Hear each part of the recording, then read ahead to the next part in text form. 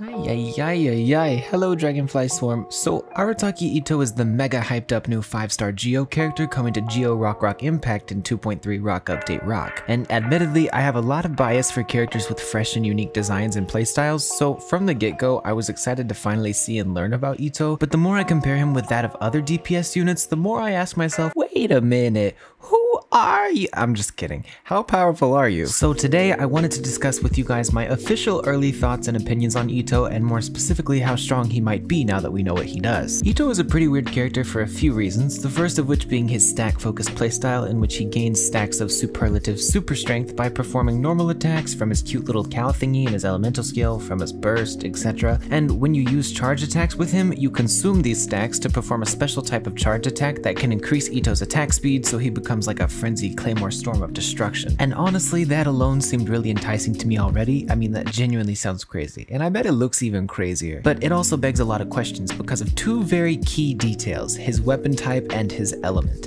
You see, if this were a character that has the potential to perform offensive elemental reactions, this playstyle could be wildly hindered by ICD, or internal cooldown. And it probably would be wildly hindered, considering we can see from official 2.3 livestream footage that Itto's attack speed can reach insanely high speeds for a Claymore user. But the thing is, Itto isn't a character that can perform offensive reactions, and while on paper this seems like a really big hindrance to his potential as DPS character, we've actually seen that it's quite the opposite. For example, Xiao is a character that many players love, and for good reason. He's cool, he's an adepti, he's just the right amount of edgy, but most importantly, Shorty does numbers. He's very strong. And what he and Itto have in common is that neither of them can perform offensive elemental reactions. Xiao is regarded as one of the best DPS characters in the game because of his unique playstyle and high scaling that allows him to consistently output massive AoE animo damage, even without assistance from reactions. And so players are able to freely build him with weird and unheard of team comps that otherwise wouldn't be viable, but they work with Xiao because miHoYo compensated handsomely for his inability to multiply his damage with reactions, like almost every other DPS unit can. And so it would seem Arataki Itto will be in the exact same boat as Xiao. Not only does he come equipped with a weird new playstyle, but he is a Geo character and therefore can't rely on reaction multipliers to make his damage big. So therefore, in all likelihood, miHoYo will scale him similarly to the way Xiao was scaled to compensate, giving him huge numbers on his special charged attacks or normals or whatever,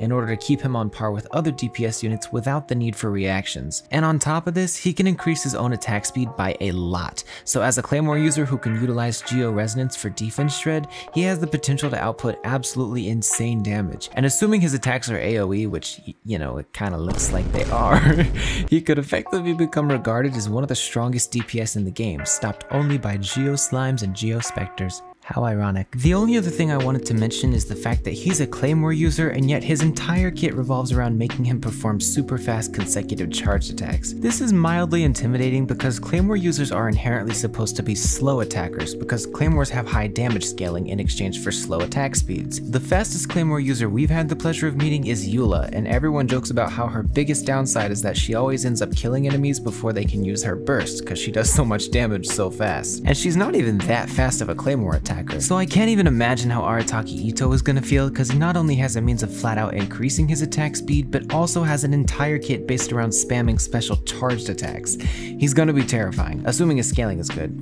We won't know his true viability until he's released because miHoYo doesn't give us information regarding a character's scaling until they're in the game. But it's still interesting to speculate about how absolutely broken he could end up being if his scaling is anything like Xiao or Eula's. But that is enough educated speculation for one day. Any more and I might spend more money than I have on Itto. So if you like this video and you want more content like it, please subscribe because it helps the channel or whatever. And also you should totally join my Discord server or follow me on Twitch because I'd love to see you around. Alright, all those links are down below and I'm gonna go finish Arcane, then absolutely grind on this final stretch to 2.3. Goodbye!